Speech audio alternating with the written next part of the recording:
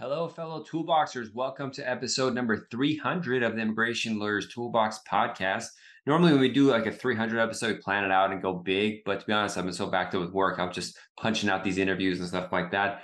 And number 300 just came up, but I'm really happy that this one is 300 because the interview is with a fellow immigration lawyer, congresswoman, a state congressperson, Sandra Feist. And the interview was so fun and interesting and so many different angles to her personality, which I was interested in learning about. So I'm really happy that this one came out to number 300. So definitely worth listening to look at different aspects of the way to be an immigration lawyer and live the life of an immigration lawyer and how to come up on doing all this kind of stuff. I want to thank all the supporters that we have who email us just to say thank you for the work that we do and to talk about themselves. Always feel free to email me. I always want to learn more about who's following us, and especially if you're an immigration lawyer, add you to the newsletter so we can update you on content and stuff that's coming up. The marriage immigration course I was going to redo. I was going to record it piece by piece and then publish it. But I realized I'm never getting this done unless I do it live and have a regular session to where the energy is going back and forth, not just me one way in a room, but I want some people there to feed it. So we're just going to do a course 6-week, 2 hours a week. If you're interested, we're probably going to give a big deal, special pricing for those who sign up for the live show and then increase afterwards once you have to edit it, spend all that time into it. So email me as soon as possible, info@immigration lawyers toolbox, their marriage, immigration, fiance, I-751. The basics, you get things going to be successful and a sustainable, independent path towards your future. So you can do what you want to do and have fun like I do. So having said that, I do want to thank our sponsor who's been supportive of the magazine and the podcast. You all know them already. Serenade, a technology company, has been a transformative leader in the immigration space for nearly 30 years. E-Immigration by Serenade is a modern practice management software for immigration-focused legal professionals to manage their cases, clients, forms, billing, and much more, and with an all-in-one solution, intuitive interface, and bank grade security. Our office has it. We have a whole portion of our team that uses it exclusively, so they're really enjoying it. The software is trusted by tens of thousands of happy attorneys and paralegals who use it to save hours of time for both themselves and their clients. Immigration has the highest rating for immigration software on the most popular software review website, Capterra. And over the past year has won the most awards in categories including most likely to recommend, best support, best ease of use, best value, and a handful of other ones. Real good stuff. It's worth mentioning one last thing. What really separates the immigration from the pack is it's comprehensive across over 100 features. These include features you might not use today, but you can save you time by using them tomorrow, like e-filing systems. E-Immigration is the only platform that offers e-filing for all USCIS forms. Stop paying for multiple software and let E-Immigration handle all your practice needs. Get more information and schedule a private demo today by visiting Serenade's website, calling 1-800-617-4202, or emailing sales@serenade.com. That's Serenade with a C, not an S. You're going to like them. A really good team behind the scenes. I talk to them regularly. Really good people. I really enjoy my time with them. So having said that, we'll get the interview started. I'm going to start collecting articles for the next issue of the Immigration Lawyers Toolbox magazine. If you have an idea, you're good at something, and you want to share that knowledge with the immigration community, write us good article. Email me, let me know the topic, and we could take it from there. There's a lot more stuff that we do. Is just leave it as that. And if you wherever you're watching this, just put a 5-star really quick so that people can learn about the great work we're doing here. Without further ado, let's get it started. Now, the information right here is considered individual legal advice. Consult with an immigration attorney, but y'all know that already. Well, Sandra, thank you so much for coming on the show. I appreciate it. You have such an interesting background, just not only doing immigration law, but getting involved in representation of your community. So I thought it'd be really interesting for our listeners to get to know your path, how you got there, and all the different options available when you do practice law and you do practice immigration law. It opens that all up. So could you give some background of yourself and how you got into immigration law? Yeah. So I was planning to be a Broadway star until after I graduated from undergrad. And when I graduated from UW-Madison, I decided I was actually not a very good dancer. And so I got real. So I moved down to New Orleans to sing. And so I was singing jazz in New Orleans, but that does not involve making enough money to survive. And so I applied for a job for a paralegal position at an immigration firm down in New Orleans. And I got that job. That was right around the 245I deadline. So this was January 2000. And they just needed a warm body, no experience required, no qualifications, just bachelor's degree and willingness to work hard. So I started started out as a paralegal, and I decided to go to law school to become an immigration attorney after 9/11. So I had seen the way that my clients were being treated by the government, and I felt like I needed to stand up and do more for my clients than I could as a paralegal. And so I was at the conference for the American Immigration Lawyers Association in 2003. And I was just inspired by a panel that I was at. It was Lucas Gutentag from the ACLU National Immigrants Project and Professor Hiroshi Motomura. And I think he's at UCLA right now, or UC Davis. So anyway, he rocks. So the two of them were presenting, and I was just like, I need to go to law school. So I started law school down in New Orleans, and then I evacuated here to Minnesota after Hurricane Katrina. I had family here. And I met my husband immediately, and so I stayed forever. So I graduated from law school in 2007, and so I've been practicing immigration law since then, and I've been working in the field since 2000, or I guess 2001. Is your spouse a lawyer as well? He is, yeah. He is the Chief Programs Officer for the ACLU of Minnesota. So he oversees their lobbying, litigation, and community organizing. I see. So when you graduated, became an immigration lawyer, did you work with the people or for other people, or did you branch on your own immediately? So I worked for 5 years as a paralegal and then law clerk for a wonderful firm down in New Orleans, David Ware and Associates, doing combination of employment-based and family-based immigration law. And then when I evacuated here, I immediately started working for a great firm up here, Aronson and Associates. And so I worked for them for the rest of my law school career. So 2 years, then 3 years as an attorney. And so I'd been working for 10 years in the field of immigration law when I decided that I would like to start my own firm. And that is when I went out on my own. Now, you have the perspective of being a paralegal and a lawyer. What can you say about the differences in like what you perceive what you were doing as a paralegal as opposed to lawyer? Just any thoughts that you may have on that? Yeah. So I feel like being an immigration paralegal, it's obviously a highly technical, specialized role in the process, but I also feel that it's a really important role of being sort of the emotional support for the client, making sure that they are responded to promptly, making sure that they feel heard, making sure that they know that we know that they aren't just, another IT professional from India. Like they are a person with hopes and dreams. And like we really rely in this profession on paralegals to make sure that clients feel seen and truly supported. When I decided to go to law school, I really didn't understand the true fundamental differences between the roles. And part of me thought that, once I'm a lawyer, I'll be even more reassuring and more supportive. Sure. And I realized pretty quickly that that is not the role of the attorney. Obviously, being a warm, supportive, expert presence in the client's immigration journey is incredibly important. But I also realized that my role is now to be the expert in the law and to advise them in an effective manner. And so it's interesting. I feel like immigration paralegals are uniquely specialized, and it is a career that you can have, very successfully, without ever transitioning to law school. And as a paralegal, I really kind of didn't understand what the unauthorized practice of law was necessarily. Yeah. And so, I work hard as a manager of paralegals to make sure they understand what is the role of the attorney, what are the ethical dividers between those two roles. I think that line can get muddy in a unique way in immigration law.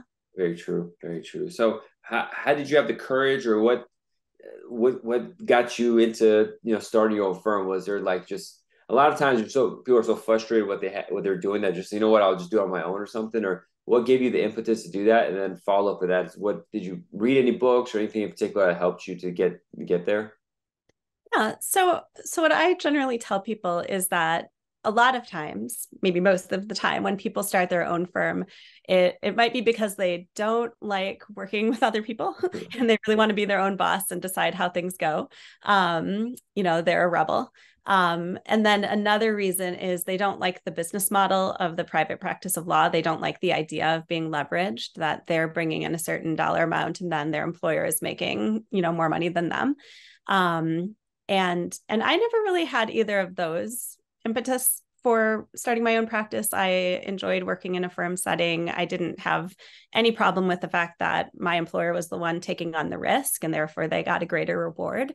I just kind of came to a point in my career where I was feeling dissatisfied with my current setting, like feeling like I needed to branch out. I think it's sometimes hard to transition from being a paralegal to an attorney within the same firm. Sometimes it's hard to like find your identity and be a full-fledged attorney in the eyes of your colleagues and your boss.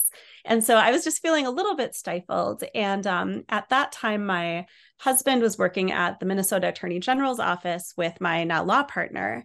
And my law partner was leaving. And so we all got together for coffee. I had a newborn baby. And so we all have this like memory of like the formation of the firm where we were all hanging out for coffee, holding the baby. And like a conversation about me referring work to Jeff became a conversation about starting a firm together. Mm-hmm. And so it happened very spontaneously and organically, and not with, a lot of this like planning and thinking about like being an entrepreneur. It's interesting because now I feel like I was just destined to be self-employed. I love, like, it added this level of challenge that I needed in my career because I had been working in the same area of law for 10 years at that point. Like, I knew how to do an H-1B, I knew how to do a green card, I knew the basic, laws that applied to my clients' situations. And I think adding that extra level of pressure and creativity to like build a book of business just was incredibly satisfying. And it feels very predestined in retrospect. How did you initially start building your book of business? Most of my clients came with me. So I started out with a book of business. It was interesting. I had assumed when I started my firm that I was going to do a pretty good mix of immigration law. Like I took on some cancellation cases, was going to do, a lot of asylum but also employment-based, family-based. I had this idea that I would do everything. But the firm that I was with was primarily employment-based. And so that my practice has just continued on that trajectory since I started out with a base of, a lot of biomedical researchers, engineers, IT professionals, teachers. And so I just kind of transitioned to a similar practice. And has your growth been mostly referrals, or do you do like major marketing techniques or campaigns or anything like that? It's all client referrals. I do not do any marketing. But I mean, being in politics has definitely elevated my reputation. Mm-hmm. And, I don't think that a ton of work is directly related to my work as a public person. But I definitely think it doesn't hurt to have that additional sort of profile in the community. For sure. Now, your partner that came with you when he retired from Attorney General's office, was he already into immigration or like? So we have a super weird partnership. He doesn't do immigration at all. Oh. He is a commercial litigator and he is the national expert on RICO law. So whenever you're reading a random article about Trump, it might be quoting my law partner. He and I are really good friends, but we don't do anything like in our practices that intersect. We've tried over the years because, litigation is much more uneven in terms of revenue, and immigration law, especially corporate immigration law, is like pretty steady. And so over the years, there have been attempts where we've said, Jeff, you should do some immigration law, but he's like 10 years older than me. And he always was like, nope, I know my thing. And so really for sure, all of the immigration practice of my firm is me. And then he does his thing. But I do have 3 attorneys now who work for me. So we've built the immigration team over the years. This is probably like a whole different show, but like the idea of having a law partner does something completely different and how that all works and even why it would work, like, because how does that it doesn't make sense. I don't mean to be disrespectful. It's like, does it make sense, or I don't know like how that works? It doesn't make any sense really. Initially, we had some idea of some like sort of symbiotic cross referrals, and that happens every once in a while, but not on a regular basis. So I don't know how much I share about like our profit sharing or anything. Yeah, that I don't know Podcast, about. Yeah, but I don't think it's normal, and I don't think that our arrangement between each other is normal. But there's a lot of trust and friendship yeah. built up over the So it's a years. unique thing. It's not something like everyone could just pull out and do. Okay, okay, I that's definitely would not recommend it as a business model. It's a unique thing that works between two close friends. yeah, it makes sense. But Okay, I mean, it's really nice. I think one of the things about starting your own practice is that it can be daunting in terms of just like a lot like malpractice insurance and setting up the entity. Like there were a ton of really specific technical, ethical, procedural steps that we needed to take to start our firm in the beginning. And he had been in private practice, had his own firm in the past. And so having a law partner who was a bit older, who had that experience and wisdom and was able to like handle a lot of that was incredibly meaningful to being able to start the firm in the first place. So I do think like just in terms of like tips for people starting their own firm, like there is a lot of that. You should be prepared to like figure it out on your own, or if you do have, a colleague who can figure it out with you, that's really beneficial. you've done like really well. So you have 3 attorney associates to help you with that. What was the timeline of that growth and the need to get those? I mean, you have in Minnesota, if people don't know, it's like a very unique area where you have these big medical practices, you have big corporations there that I'm sure you have clients. So really, it's a big boost. But how was the process? Because I'm in the process of hiring and growing too. It's kind of scary because it's a big payroll expense. Make sure you have enough work. Learning to manage people, especially high value employees. The high value sense that they cost a lot of money and a lot could go wrong if it's wrong. So, what has been your process going through that, learning and doing it? Yeah, I would say that managing people is still the hardest thing I do in my life. Mm-hmm. As a law partner, a adjunct professor, and a politician, I still think managing people is definitely the hardest thing that I do. It happened fairly organically. I started out doing literally everything on my own. It's a nice benefit of having been a paralegal for so long. I didn't need somebody to tell me how to fill in an LCA, Yeah. or fill in the forms. And I had all sorts of practical skills like making copies, mailing things. It's surprising how many people just graduate from law school and are like, I have no useful skills, I just know the law.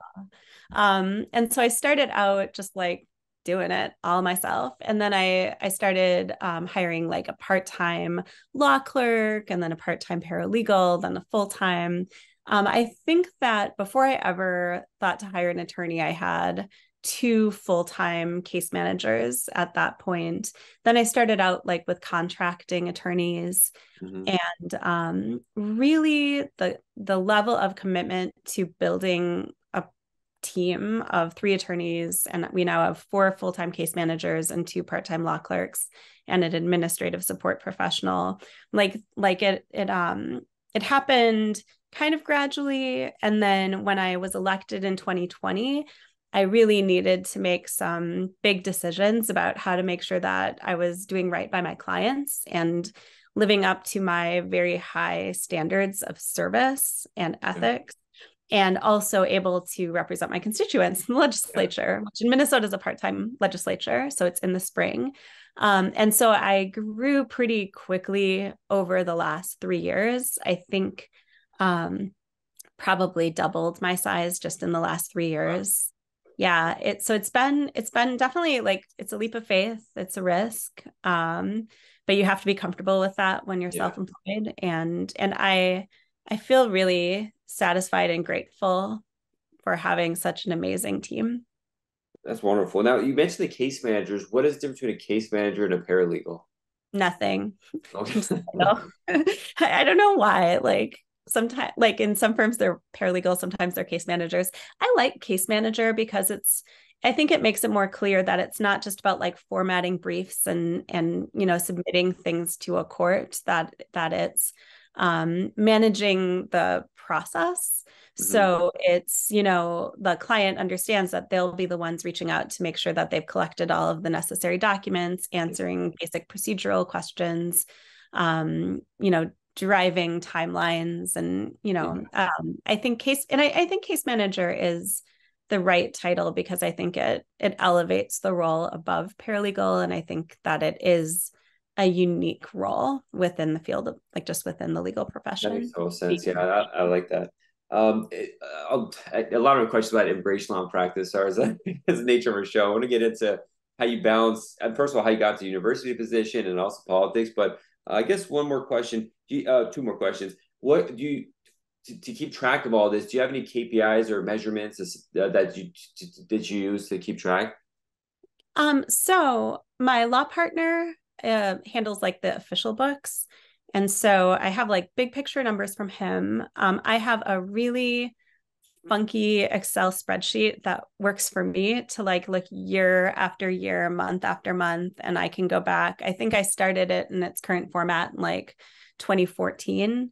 So I can do comparisons. One of my wonderful associates, who I hope will be my law partner in the not so distant future, she's utilizing our new software that we've gotten in the past like year and a half to do more breakdowns of revenue by attorney who's generated it. And so she's doing some additional number crunching that I think is helpful just so that we can understand who's bringing in what type of work and how much work, and that we can compare that also with like our staffing levels, because we're definitely pretty dynamic in terms of what our staffing levels are and if we ever need to staff up.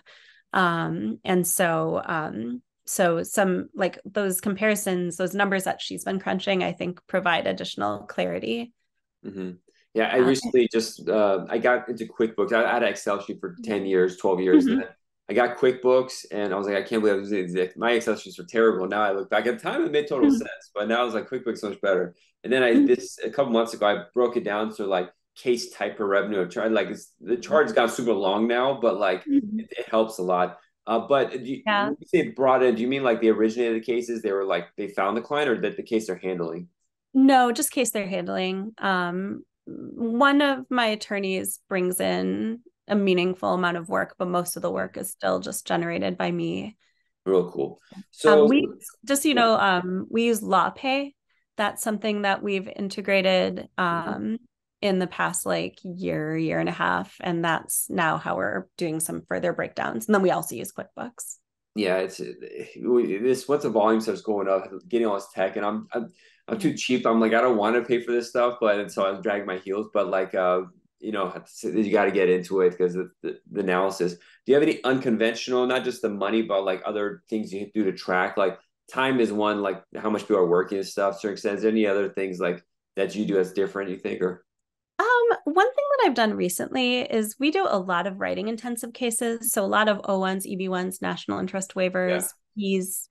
And I have had this sense for a while, like as we've transitioned from me doing most of the case management and writing on those cases, like in the beginning, to like having a paralegal and me, and now having like me and an associate and a paralegal and sometimes a contractor. And so I've had this real sense as we've added more layers that part of our practice has become painfully inefficient and not profitable. And so over the last year, I've been really looking at that and looking at, like, I've asked for more information from the attorney who works mostly on these cases around timelines, like when did we open up our cases, when are we filing them, and just trying to dig in based on those numbers to figure out how long is it taking on average, how much money are we charging, and how do those two things align. And basically what I found out, that was like I intuited, but I was like, I'm basically bringing in this money to pay people to do these cases. And I'm like, that's not how that's supposed to go down. Like, you're supposed to actually like make money. Like they're hard cases. Like, I'd like this to be profitable. And it's a big part of our practice. So I think that was just something I decided to do, was ask the attorney. I had her give me, when did we open every single case that we filed this year? I asked her in July. And so from January through July, we could look at when did we open, when did we file? And that provided a helpful picture, and it allowed us to have some more concrete conversations about why is it taking so long? What is it about our process and our approach and delegation? And, and like, there's always this real tension maybe in all areas of law, but I feel it really in immigration law, between efficiency and attention to detail. Yeah. And so I tell my staff, like, the goal is to A, get the case approved. That is like the amount of work that is required. And then B, make sure our clients know that we understand their case and we care about them. And I was like, anything you're doing that is beyond those two objectives is like a waste of time. Like, it needs to be like a high quality approvable case, and our client needs to feel like we see them. Yeah. And so sometimes people just are like, I've hired some really beautiful writers over the years, and sometimes they just get super into the writing. And I'm like, you are overwriting these cases. You are over researching these letters. So, yeah, you know, a couple years ago, I realized like I was really into L's, and we got these RFEs that would take forever with L's. And I had to cut it all out to just do basically marriage cases because, as you said, like you're just paying for costs. You're not making a profit on these. And so we're getting back now that I have a team, I have other associates and a bigger team. And it's all me getting back into it. But like, first, you have to charge a lot for these cases inevitably because they are so time consuming. It's not, some people do it on the cheap, like, you know, a couple grand for something that should be like 3 times that. But I'm like, either they're just changing the name on the case or something like that, or I don't know how they're doing that to make it a reasonable case. They're probably just not making enough money. Yeah. Like, I don't ever give quotes to prospective clients before I talk to them, because when I talk to them, I make it clear we are not a bargain basement law firm that will do bare essentials, which sometimes that's all people want. Yeah. I'm like, we will hold your hand through this process. We will be on a flat fee, completely accessible to you. Like, we will do a high quality, thoughtful product. We're not going to rush it. Like, obviously it's timely, but I just make it clear to people, like, if you're looking at attorneys to find the cheapest one, that won't be us. But then, you know, you can convince people that actually, when they think about it, they don't want the cheapest one. They want like the most skillful, supportive one. It's such an important thing. I was on my to-do list of questions, but I skipped it. It was just about this conversation. Like, because we get a lot of leads with on the price, and I know I'm challenging myself to like, how do I, because they won't schedule a consultation. How do I inform them of this complexity of the situation? Sometimes, most of the time, probably these people are not going to understand anyways if they're just asking how much the price is, because that's what they do. That's someone in a TikTok post. So yeah, call around to get the best price on one of my videos because they're like someone to charge a lot, but it's like it's a different thing. It could be like 99% the same, but you have one piece of information or one connection or one hand holding that makes a complete difference in your life. And that's where you strive to do that one thing that's going to be different than other people or just in your life. But it's like, how do you get people to hear that, understand that? You got to talk with them, have a consultation, then it's hard. Like, even yourself, now, do you do all the consultations yourself, or do your team members do them? I do not any longer do all the That's the thing. for a really long time, probably until the last year, I tried to do all of them, but now I trust my team and try to make sure that I'm still present in cases, even if I didn't do the consult. But there's some I need to. I still have the most sophisticated skills in terms of communicating with prospective clients, and that's like a big really thing. Good. So I don't mean to like just my team; they're amazing. Yeah, no, I hear you, but it's just hard to. It's like your baby, or like give it to someone else, and you want to get involved, but you got to like stop. It's been a big mental, psychological issue for me to deal with the last couple of years. Yeah, it's really hard. I think that if I had not run for office, I would never have been able to delegate and trust to the extent that I do. And I would be fine with that. Like, I do love my firm and my clients. And I would, like, in a perfect world, I'd like to clone myself and have them all have full access to me. But in an imperfect world, like in the 7 Habits of Highly Effective People, he talks about the difference between like managing and leading.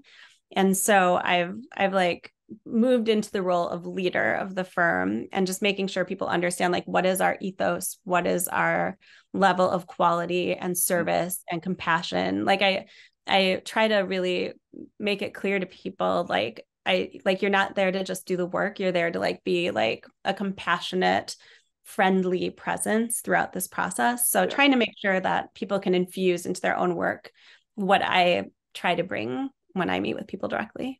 Yeah, exactly. That's it. I hear you. So, I could talk a lot. This is where I'm outlined now. So, like, it's a big conversation, but I know you got your limited time. So, I want to get into 2 other topics. One is quickly, when did you get into teaching at university? I know you teach my friend over there. How did you? What was how did you get that position, and what do you teach, all that kind of stuff?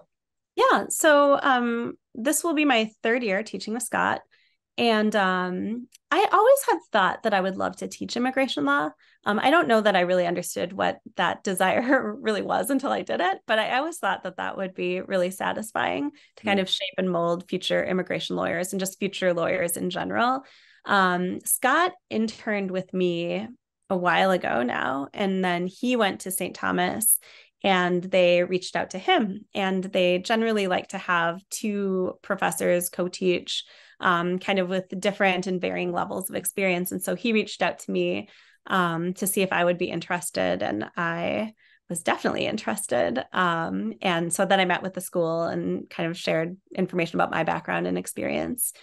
So it all just kind of came to me. I wasn't really looking for it specifically. I was already, I think, was I running for office at the time? Like I was already in politics, and I wasn't, this is like a pattern in my life, is I was like, oh, I don't know if I have the bandwidth. I don't know if I should do this, but I've always wanted to. And my husband telling me like, you should go for it. Like you've always wanted to do this. And so just being supported at home. I've got two kids. So yeah, so it's honestly very, very hard. So you're an adjunct too, right? I stopped. It was too much. Oh, It's really yeah. hard. It's Well, hard you being a understand. I teacher. my whole theory of the case. So I was like really it was a struggle for me because I like my theory is that I had a mismatched alignment of like my expectations were really high and my skill level was really low. Yeah. Like I'm really good at immigration law, but like teaching Teaching is is its own thing. Yeah. yeah. So like last year, my skill level went up a bit and my expectations went down a bit. And there still wasn't like aligned, but I'm like, this is the year that my skill level go up. My expectations will be reasonable. And hopefully it'll work out. Like my goal, I'm changing up my whole curriculum this year. We were working from a traditional textbook, and it just really isn't great for immigration law to do that. So now we're going to work from ALA materials, just providing more practical summaries and reading materials for the various areas of immigration law. And I think it will be more natural to my own kind of style of education because I'm very like in the weeds. Like whenever I present at a conference, I'm the one who's like really practical, like and not high level theory, but like really Yeah. practical. Here's how you approach these types of technical challenges. And so I think it'll be a much more satisfying, like I think each year is hopefully going to get better. And then they say like after 3 years, things click and then you like get more confident and it doesn't take quite as much mental energy.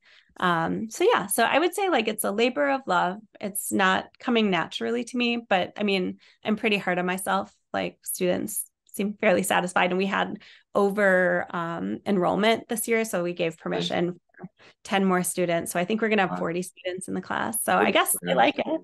Yeah. Maybe Yeah. they just like Scott though. Maybe they're just putting up with me. This is another topic we got to sit and talk about. Do another episode about teaching all that stuff, and I should have more people on and talk about that because it's a whole thing. It's just like it's a whole thing. Just create a curriculum itself, and so you have a full. It's the course is everything immigration, or is it like Yeah. yeah? So Yeah. it's just so much of to talk about, and it's overwhelming. First, I realize like I'm overwhelmed the hell out of these students. Like it's too much information for them. Yeah, and my plan is to go deeper rather than wider because the textbook tried to like touch on everything. Yeah. And like I think I'm going to do a whole class that's just on H's this year rather than trying to shove in like M's. Like who cares about vocational students? I mean, I'm sure they're lovely people, but like my So students don't rare. Yeah. So know. And like they're just like I was trying to shove in some like physician J1 stuff, and I feel like it would be more kind of intellectually meaningful to like really dive into the interesting nuances of H-1Bs than to try to cover like literal entire alphabet soup of non-immigrant visas. yeah. Yeah, it's immigration. One of my friends here in LE, he made it into a 5 unit course, and so it's a lot of hours, and so Mm-hmm. less students doing it, but it's really intense because there's so many units.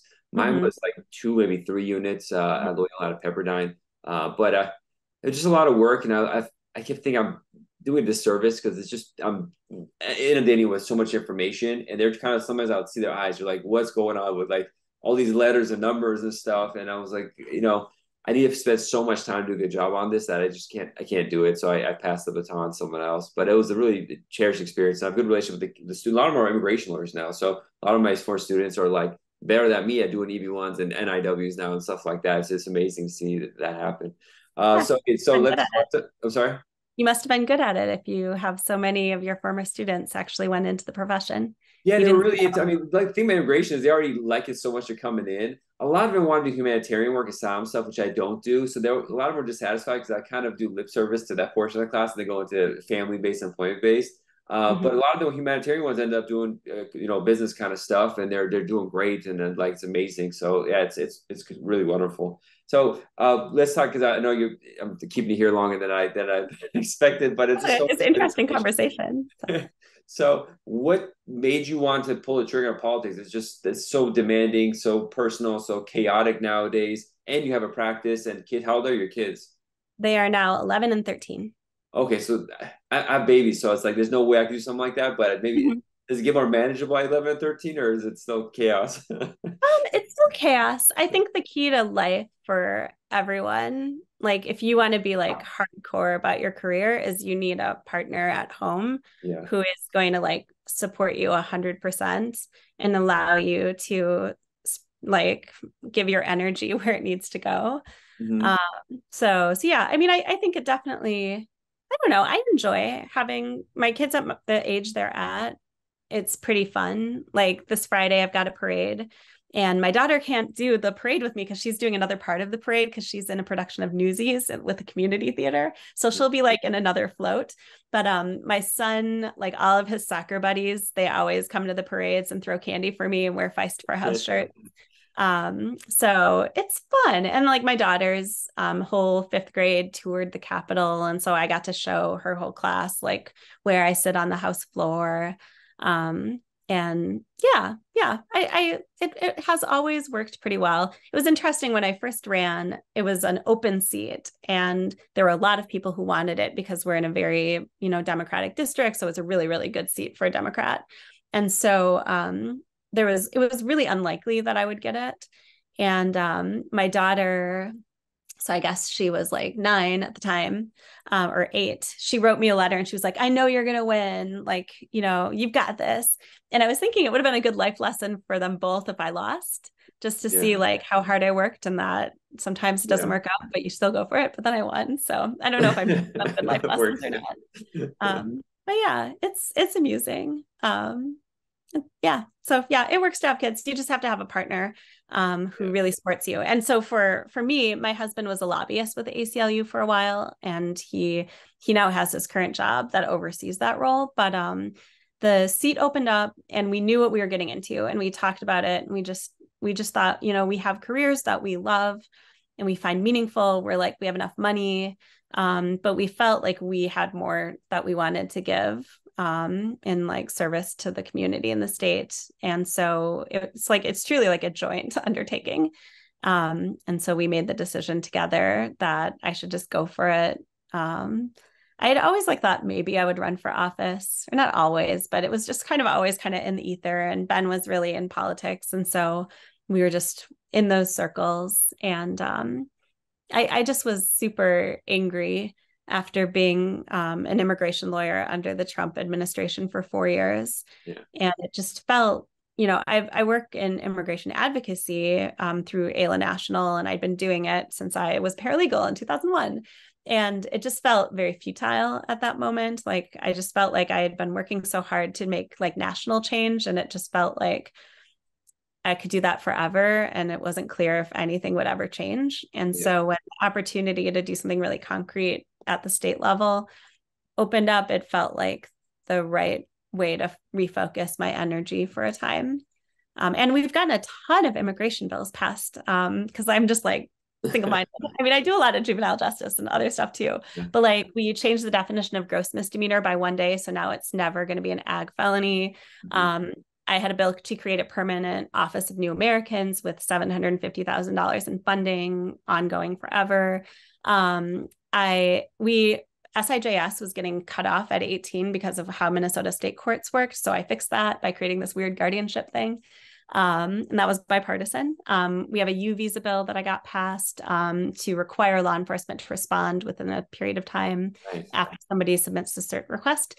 So yeah, there have been tons of immigration things we've been able to do. Obviously, we did driver's license for all this year too, which is very exciting. What I love about the U visa thing is like whenever you talk about immigration reform on federal level, it's this massive bill, and I'm like, oh, it's just going to be a piece of excuse my language crap that's going to happen because immigration is so nuanced. Like only an immigration lawyer would say those changes that you made, though adding one day, this and that. To have this non-immigration lawyers do this big bill, like it's just going to end up mess. There's going to be a huge problem with it. So I'm kind of like, I'd rather have these little pieces, but with it's just not going to happen because it's so nuanced with immigration. But another thing I love is the way you, as a political scientist, the part-time nature where people from the community could actually live life and be in the community and do it. It's not a full-time like career politician kind of thing. That really makes a difference because you could bring what you know from the community into the practice instead of just being there and only dealing with lobbyists 24/7. So it's, lobbyists is part of the game. It is what it is, but you're in the community, so you actually could bring stuff from there. So that model works really well. That's fantastic. Yeah, thanks. Yeah, I feel very strongly the same. Like some people say like, oh, if we didn't have a part-time legislature, people could spend more time legislating. And we could make more money. Like we definitely don't make money. But to me, like not being a like career politician. I mean, a lot of people are career politicians at the state level, but I think like allowing people like me who are primarily an immigration attorney to also help craft law and be in the legislature, I think is good for the state of politics in Minnesota. I'd rather have less laws, but finally crafted laws that meet the specific need like this. And like, you just need people who have expertise to do it. Because especially immigration, it's just like, no one's going to understand any of that. And I was so disappointed that Margaret Stock didn't get elected to the Senate. That would have been amazing. Last was a hard seat. So there's a lot of money there. So it's like, it's just a whole thing. You mentioned you were doing AILA stuff when you're paralegal. We have a good contingent of paralegals to watch this. Is it, I guess, a strong recommendation that even if you're a paralegal, get involved with AILA, go to the events and stuff like that? I don't know how, like, I definitely went to the AILA conferences as a paralegal, and that was a really valuable experience. That was something that my employer down in New Orleans did for his team. And so, I mean, I found it really nice networking and being amongst the immigration legal profession. I got more involved once I was in law school, and I've been really involved with AILA always. I value AILA so much. I'm a mentor through their mentorship program. I've been on the media advocacy committee for a bajillion years. And I helped with the annual conference. One year I was on that committee. As a member of the board of governors during my chapter chair year, I also was on the nominating committee for other board of governors members. I have found that leadership opportunities with AILA to be like a huge part of my own personal growth and ability to be a leader. I always tell people, you'll never feel like ready to be in charge of something. You'll never be like, no, I am a leader. Like you learn by doing. And so for me, the first thing I ever officially did for AILA as an attorney was run our regional conference. Like the chapter chair that year was just like, I need a person. You are nice and seem professional and reliable, and so I ran the whole conference, and then ended up on the XCOM track and just really loved being in the role of treasurer, secretary, vice chair, chair, like just all of that. And it's like, it creates such meaningful connections to your colleagues that are so important professionally, not just for like referrals, conflicts of interest, or just, oh, that's not my thing, it's Sandra's thing. But just having people you can go to, especially if you're on your own, like having that network of people to be like, I think I need to include the dumb new 9089 form with my national interest waivers, but is that real? And having people who can be like, yeah, but just having those sounding board colleagues. Sure. Yeah. And volunteering. I also always tell people like, that's where so many opportunities happen. You can have as many coffee dates as you want, but if you are volunteering alongside somebody, like you are going to make a different type of impression, and you never know where those impressions may lead. Yeah. The first thing I did was a law student division, my local chapter. And the person I was on there with me right now, we're essentially merging firms right now for like 12 years later. So Yeah. it's just it's such meaningful relationships. It's life's all about relationships anyway. So it's like this really is a way to make, outside of high school, or you new friends you can meet. When you get older, it's hard to make friends, but you can make really good friendships and stuff. And that's really the value of, and quality of life goes up tremendously. Yeah. I agree. Wonderful. If people want to reach out to you or follow you, is there social media or emails that you put out? Yeah, so I've basically gotten off of Twitter. So you can follow me on Twitter, but like Twitter is mostly just trolls for me. I went viral on like Fox News, and that was like the end of Twitter for me. Oh, man. I do have an official, so we have sorry, I'm really bad at, like I said, like all my referrals are like client referrals. We do have a Grell Feist Facebook page. I think my more interesting Facebook pages are my Representative Sandra Feist Facebook page. I also have a Feist for House Facebook page. So those are the ways to connect with me. I do also connect with immigration colleagues on my personal Facebook page. So feel free to reach out to me that way. I think my picture is a tortoise right now, but I'm not sure. It was a very big pleasure. Thanks so much. I love the conversation, and I'll be in touch with you soon. I'm going to just end it before the computer crashes. Thank you so much. That sounds good. This was really fun. Talk to you later. Bye-bye. Bye-bye. Have you ever felt that the road to establishing a successful immigration law firm is riddled with unexpected obstacles and setbacks? I've been there, and I'm here to tell you, you are not alone. Picture this. My wife, then girlfriend, and I had just landed for a vacation, only to be greeted by a voicemail that changed everything. In an instant, once the plane landed, she lost her job. The very one job that was supposed to support us while I launched my own solo immigration law firm. Suddenly, our financial cushion vanished, and I was thrust into the high-stakes world of entrepreneurship with no safety net. Despite a slow start and a discouraging lack of leads and referrals, I remained determined to build a law firm that provided a 5-star client experience. After countless hours spent researching, watching, and implementing marketing strategies with mixed results, I eventually began to see my firm's revenues not only surpass my previous revenue and salary as an associate, but double it. Today, I run a successful law firm with a team of associates and support staff, and I'm the proud founder of the Immigration Lawyers Toolbox magazine, podcasts, courses, workshops, and more. But my journey wasn't easy. I made many mistakes, wasted time and money, and wished I had a mentor to guide me through the challenges. Although I was fortunate enough to find a few peers who offered support, I couldn't shake the feeling that there had to be a better way. That's why I decided to be the change I'd wish I'd seen. This month, I'm thrilled to announce the launch of the Immigration Lawyers Toolbox private mentorship and peer group. This exclusive group is designed to bring solo and small firm practitioners in a monthly, private, and intimate setting to openly discuss business strategies, share successes, even exchange invaluable tactics that they wouldn't share anywhere else. By joining this premium group, you'll not only benefit from my hard-earned expertise, but also forging long-lasting relationships with like-minded professionals who are committed to elevating their practices. Space is limited for this game-changing opportunity. If you're ready to make a real, lasting impact on your business, simply email me at info@immigrationlawyerstoolbox.com. Again, that's info@immigrationlawyerstoolbox.com. And I'll send you all the information you need to get started. Don't miss this chance to transform your immigration law firm and reach new heights of success.